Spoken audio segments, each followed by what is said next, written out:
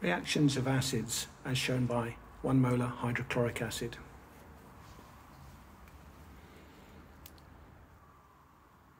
Here are our specification requirements. First, we've got 4 unknown solutions, but oh dear, the labels have fallen off. Can we identify the solutions? Using universal indicator paper. Solution A.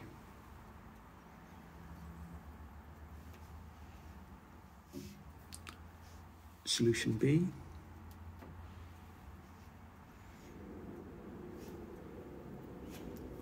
Solution C.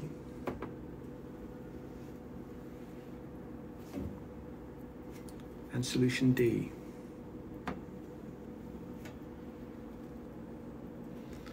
Let's check the colours. Solution A, dark red pH 1. Solution B, orange pH 4. Solution C, dark green pH 8. And solution D, blue purple pH 12 or 13. Can you identify the 4 solutions? The second reaction of the hydrochloric acid we're looking at is the reaction with a metal. We've got some magnesium here, and if we place it in the test tube, we can then add some hydrochloric acid.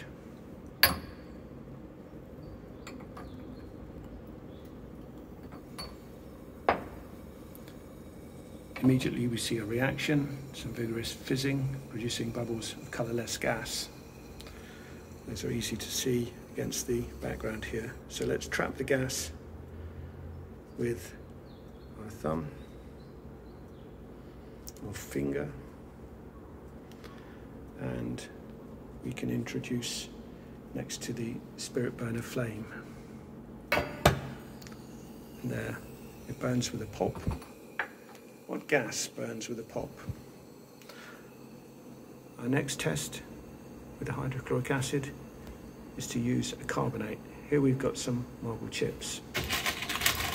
Let's take some marble chips, introduce them into the tube, and again add some hydrochloric acid.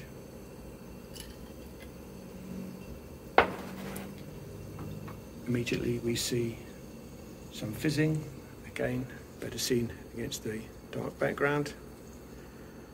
And you might like to identify what this colourless gas is. What test would we use for the gas produced when an acid reacts with a carbonate?